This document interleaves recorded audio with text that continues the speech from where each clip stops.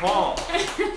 Paul could not be here tonight, but no, he will be here a little later. He hopes to be here later. He was at a meeting or something. He couldn't miss it. So he asked me to convene the Fiddle Club of the World tonight. And so if you know about Fiddle Club of the World, Paul started it like 11 years ago. And with the notion, Paul's an ethnomusicologist, so with the idea that appreciation of fiddle music from all different countries and regions of the U.S.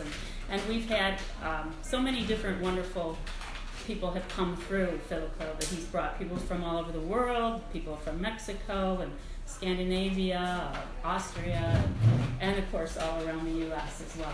And since about, I guess, like late last fall, we got this to be kind of a regular meeting. So it's the second Monday of every month, and we have a featured guest, and then we have a jam that everyone can take part in.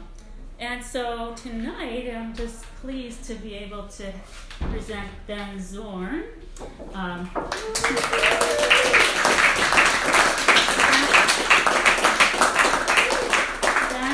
Playing fiddle for 6 years. Those of you who've been playing longer and don't play very well will be kind of amazed at that. But he comes from a musical family. His dad, Eric, had played in Paul's Squares, and then he also has played mandolin and guitar and banjo a bit before that. But he won the Midwest second place Midwest Fiddle Championship in 2016, but that was 2016. He's come a long way since then. I think what really made him blossom is when he came to went to school at Davis and Elkins College in West Virginia, and many of you may know that that's the location of Augusta Heritage Center that has week-long camps, music camps, and they to maintain the traditions and culture of West Virginia music. And so Ben got to go for 4 years, and not only that, but he auditioned and got into the Appalachian Ensemble, which is a touring group of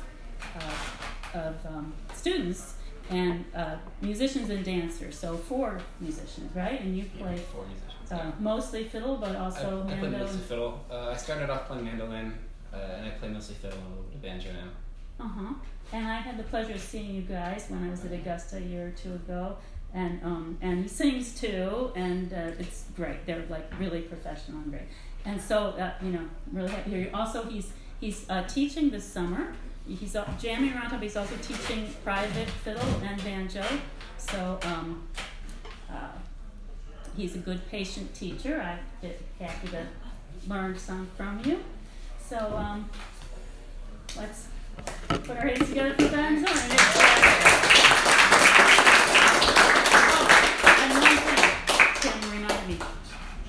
Oh, yes. Feed the fiddler. Maybe we'll pass it around later. Thanks.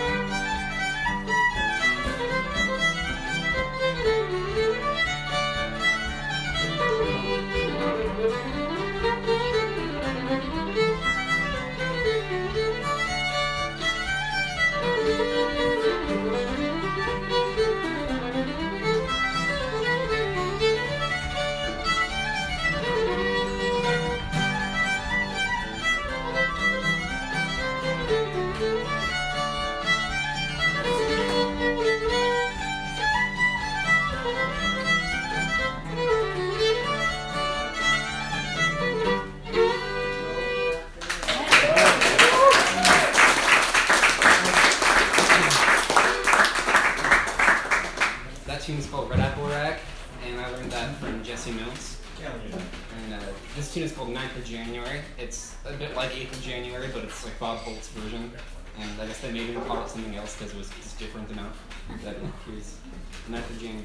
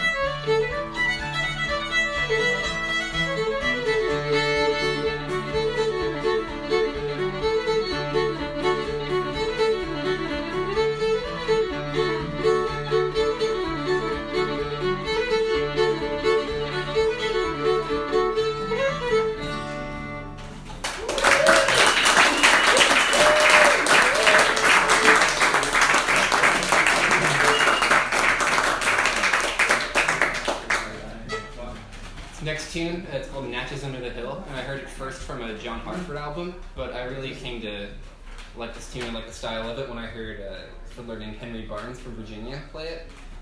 He recently won like the Clifftop Fiddle competition, and he released an album with Dan Gellert, so that's where I heard this one.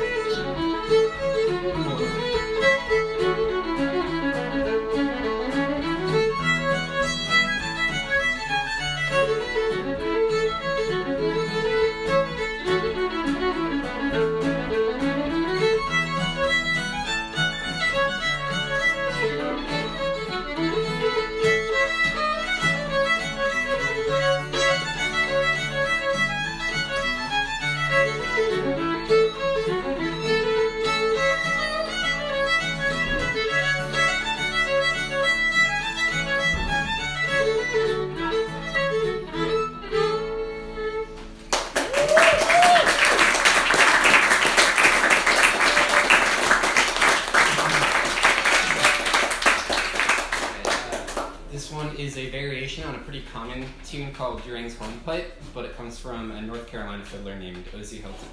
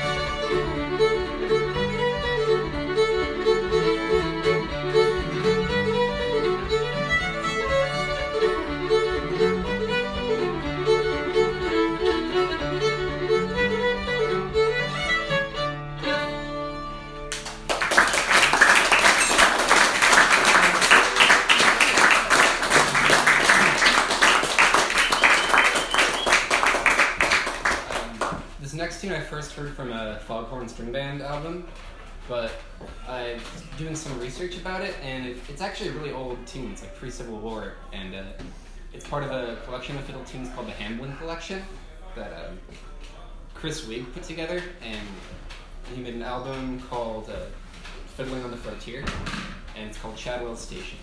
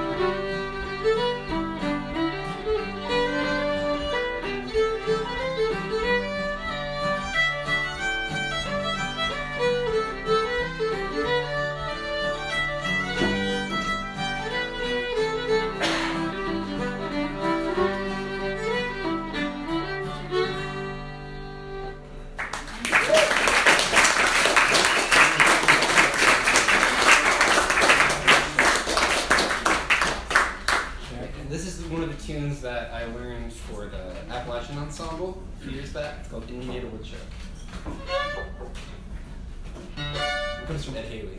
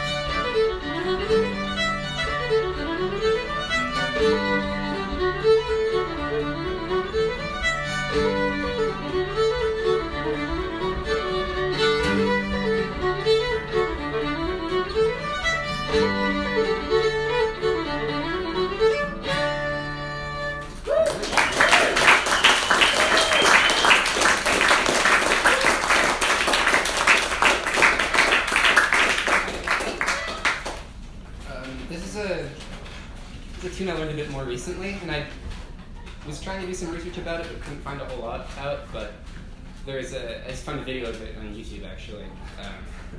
A fiddler from Tennessee named Austin Derryberry played it for Braggers old time tiki parlor, and it's called Cat Rag.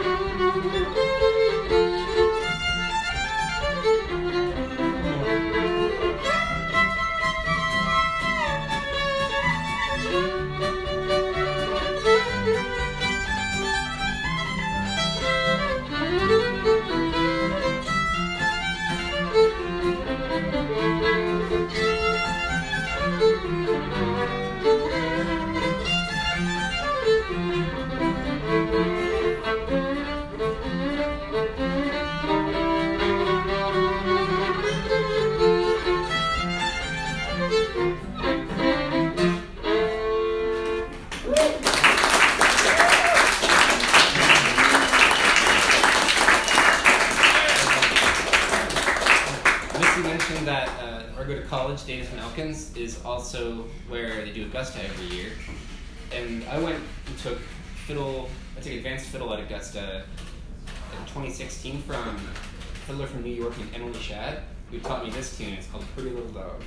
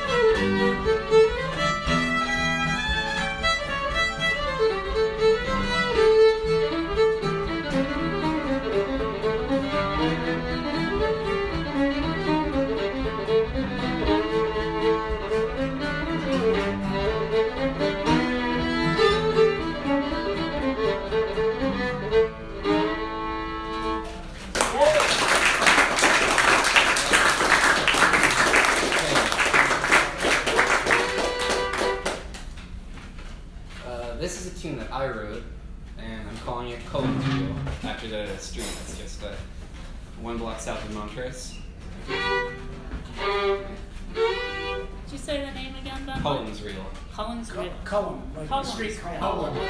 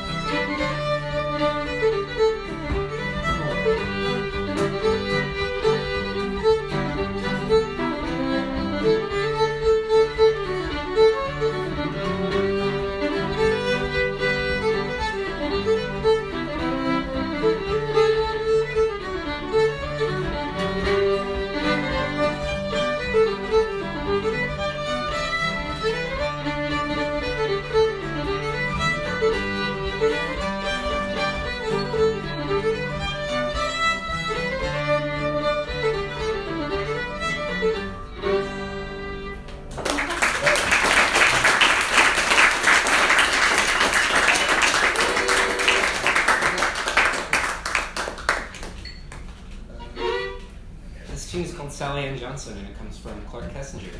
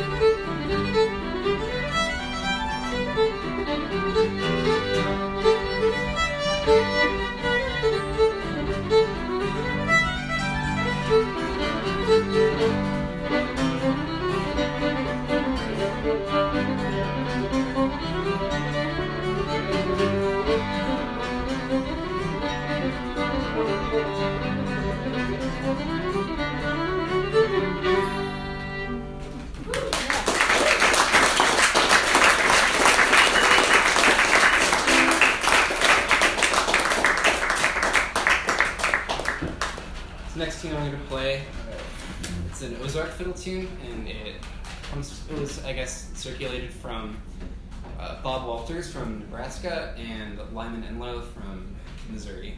So it's called Old Melinda.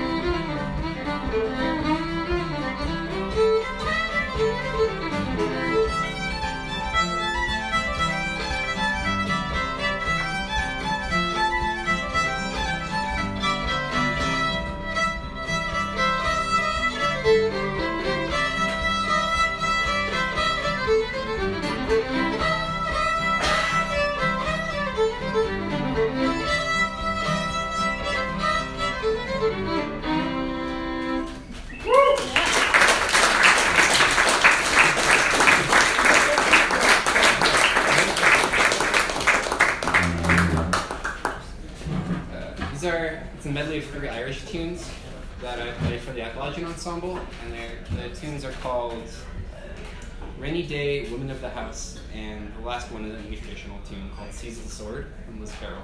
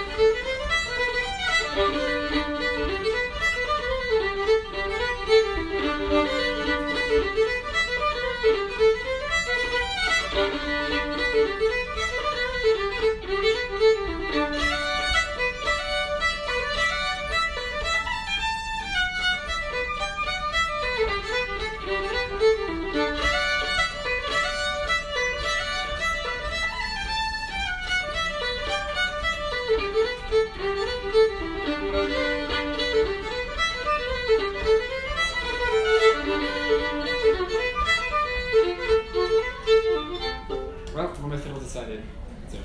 I'll play the last. No, I'll play the last one.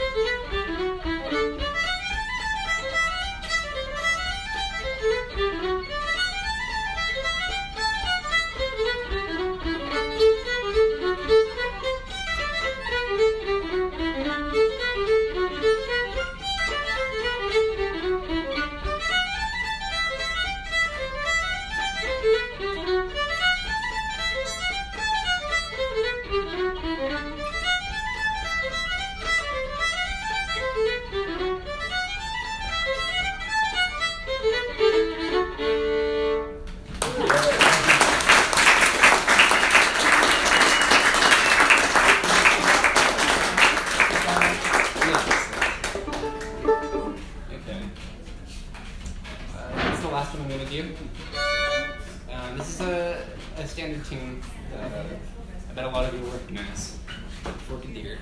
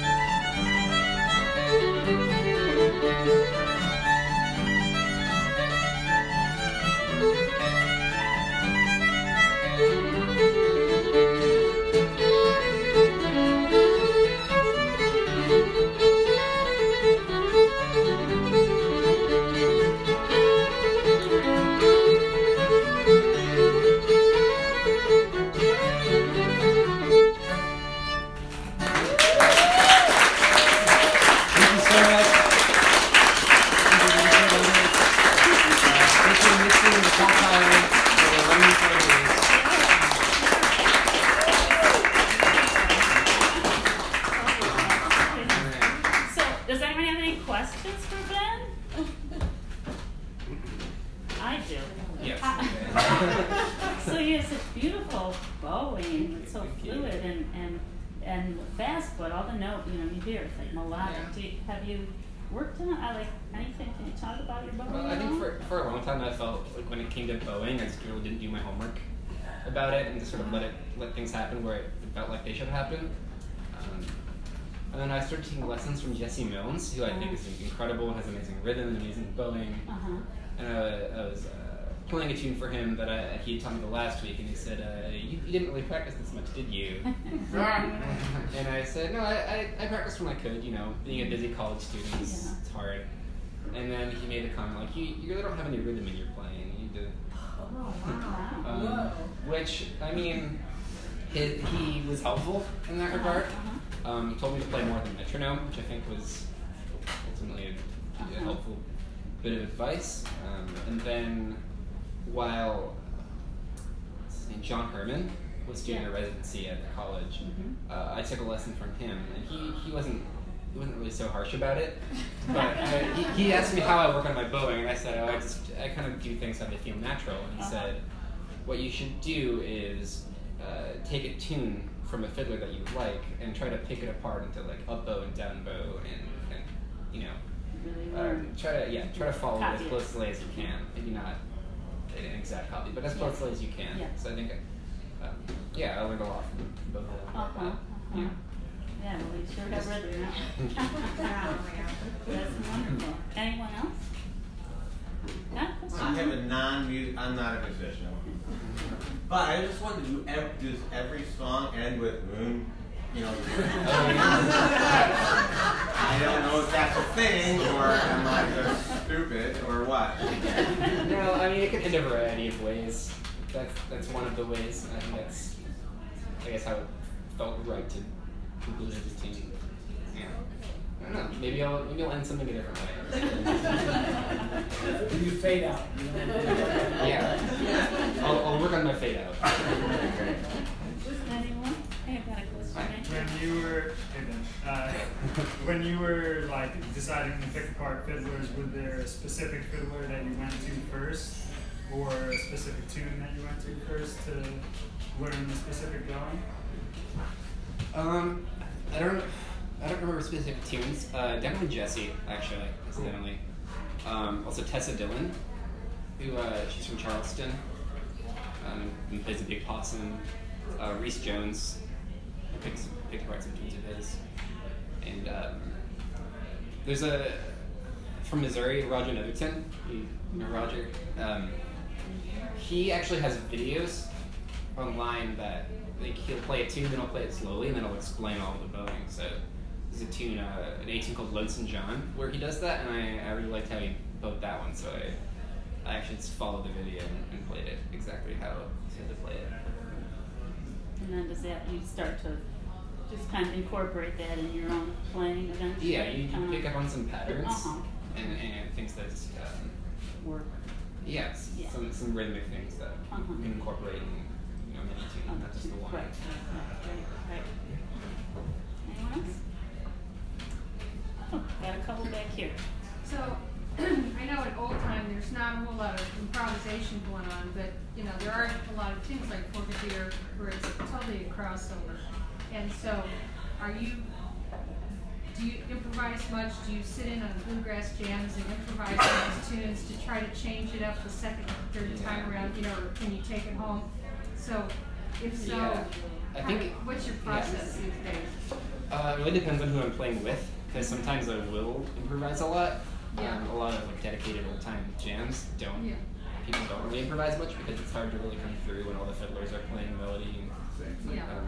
But like with Forkadier in particular, I kind of took the way several people played that tune and tried to make it an amalgamation of how different fiddlers played it and sort of make it my own. So there was some, I guess not improvising, but some of my own discretion in how it's played.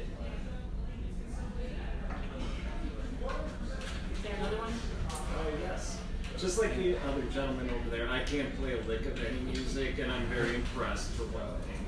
But what made you pick this type of genre? Out of all the different genres out there to be playing? You know what I mean? What influenced you to play this type of fiddle? Yeah, well, the strange thing about old time is that it's not so much of a genre as it is, because you can't like do an old time cover of like a pop song. I think I'd fall more into bluegrasses, you know, the normal bluegrass. What makes old time special to me, at least, is the community, and then just the way people play music socially and in social settings.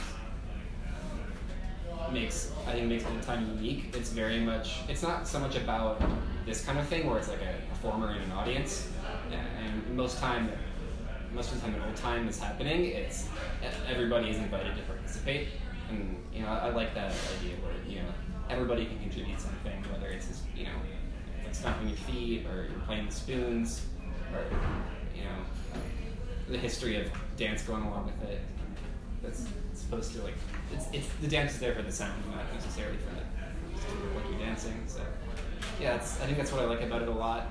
Aside from, you know, growing up with it, just knowing a lot of people who are involved with it. It's the community of people that really brought me to old time. Because your dad was doing it and your mom dancing. And I also play a lot of like folk music, and I play a lot of bluegrass too.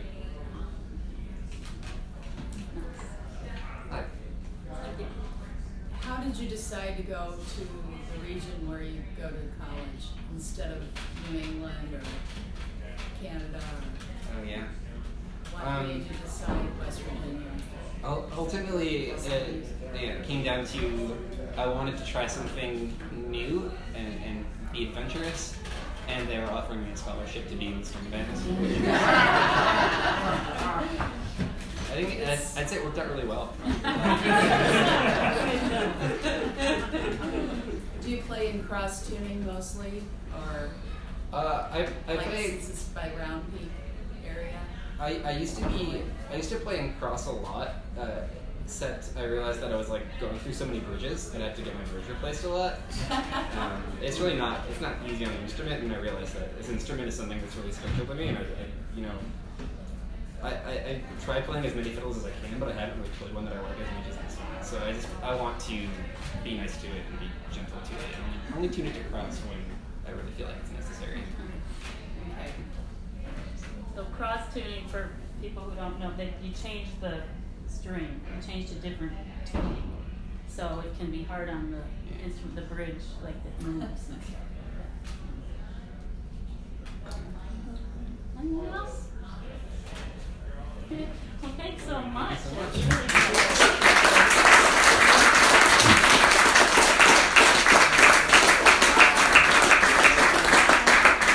Thank you to Eric, his able accompanist. And we have a jar. Is it around here somewhere? Yeah, if you haven't contributed, show your appreciation to the fiddler right here. If you don't mind, I paid you directly the money you earned plus get Put it back. And now we're gonna circle up and play it together, or listen, or tap your foot, or whatever you want to do. Anyway, we're gonna make some music together.